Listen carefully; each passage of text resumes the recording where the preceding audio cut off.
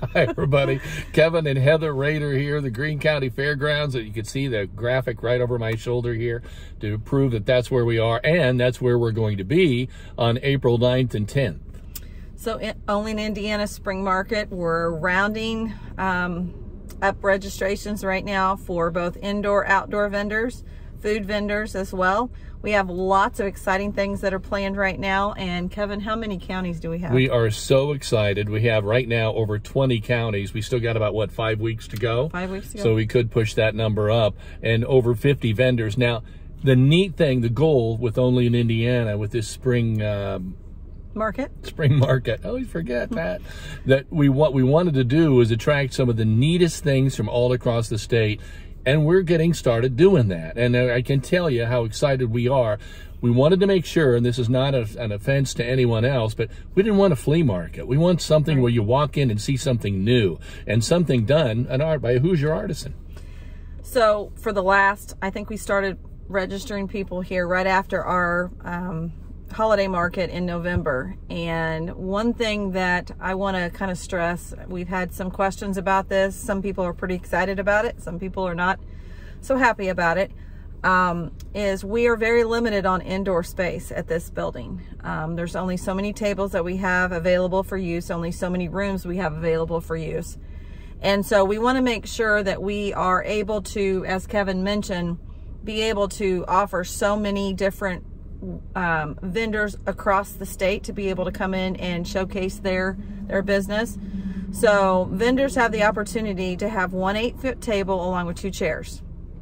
If you choose to be an outdoor vendor, you can bring up to 3 tables of your own outside.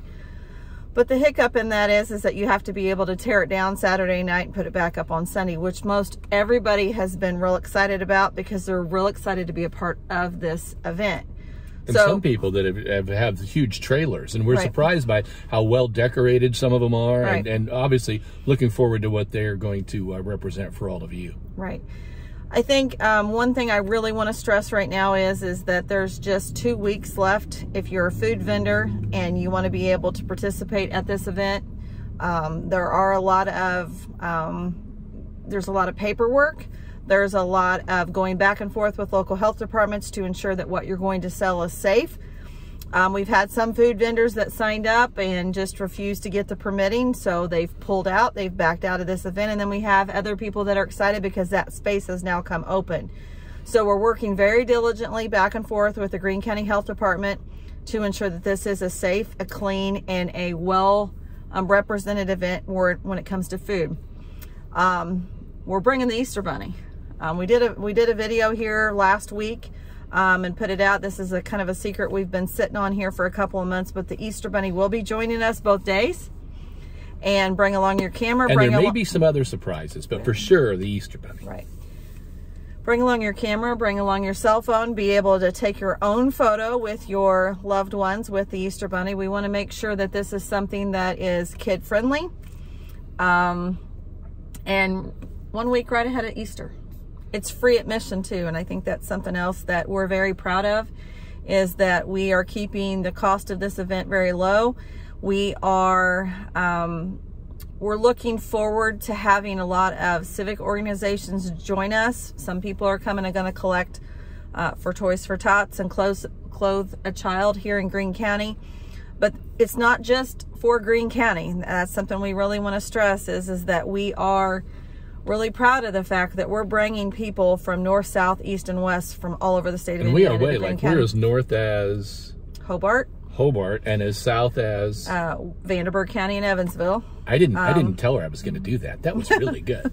We also have someone in the northeastern side of the state that is from DeKalb County. Yeah. Obviously, lots of Greene, Sullivan, Monroe County, but we are real excited to have a variety. Yeah, we think you're going to see some things that you haven't seen before, and that's what makes us excited. One big vendor that is coming that obviously we know brings a really a big crowd is Meyer Winery and Vineyard out of Sullivan. Wine slushies. They're going to have wine slushies. They're going to have taste testing. You must be 21 in order to enter the area that they're going to be specifically set up in. So just a reminder that if you're coming, bring your ID because you will be carded. Excise will be on site too as well, so keep that in mind. Only, look at it, OII, only in Indiana. 2 days coming up in April. We really would like to have you join us. See you soon.